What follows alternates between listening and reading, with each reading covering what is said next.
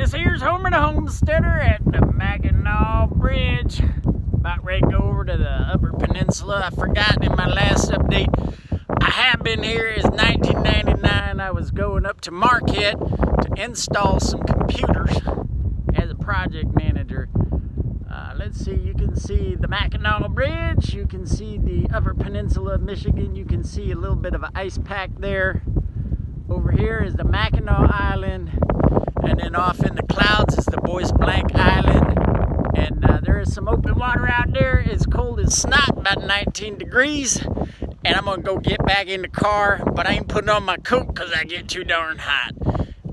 Mackinac Bridge, the Big Mack, built in 1957, 28 feet short of 5 miles long. It's 199 feet over the water, if I'm correct, out there in the center, and it goes 210 feet down into the water. I think the deepest span is about 295 feet. I could be a little bit off. Look it up if you really want to know the Mackinac Bridge, another wonder of the peninsulas of Michigan.